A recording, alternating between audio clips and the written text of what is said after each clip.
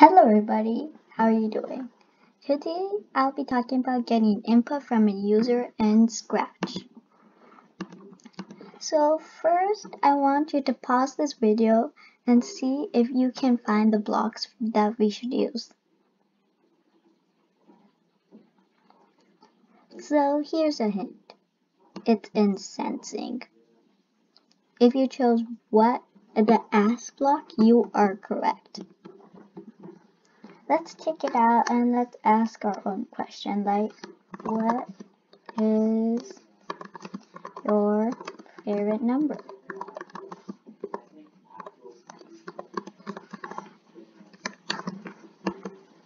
And wait, then let's use the join block, which is in operators.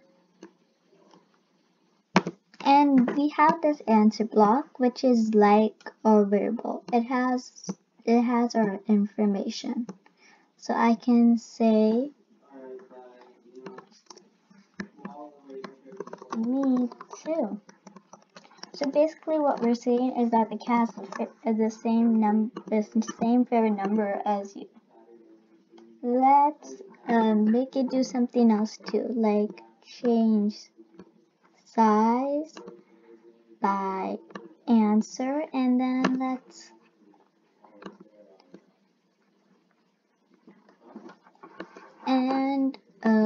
start the code by clicking the green flag. I'll say 5. And then it grew by 5, so its size would be 105. So we're comparing our favorite numbers with the cat and us. Now let's compare the numbers with the computer. Let's make another variable which is computer number. And let's say set computer number. We can go to operators and pick random 1 to 10. This is often very useful for games where we're making like rock, paper, scissors and choose a number game. I'll say 1 to 100. So basically what this is doing is we made our own variable for the computer, and we're saying that pick a number from 1 to 100, and we're going to say that's the computer's favorite number. So after the change size block, let's say a if then statement. We'll say if, then we can take out our variable. So if computer number equal to answer, then let's make it say something else, like yay, 3-way day.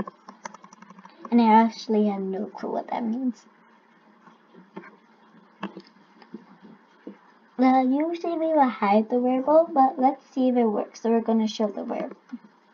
It choose 86. I'm going to go with that. So it works in this scenario. Let's see if we choose the same number, 29.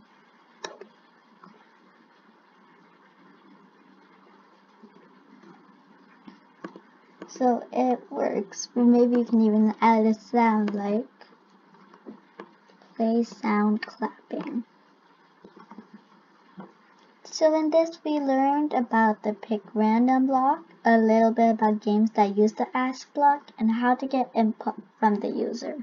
To get input from the user, we can use the ask block, and to join text, we can use the join block. Where the answer is in the answer block. It is like a variable. And we have made our own variable for the computer, and we're telling it to pick a random number from 1 to 100. We're saying that is its favorite number. And if the computer number is equal to the answer, then we're saying yay, 3-way day, because we all have all 3 of us have the same favorite number, and then we're just making a clapping sound for fun. Let's try it out one more time.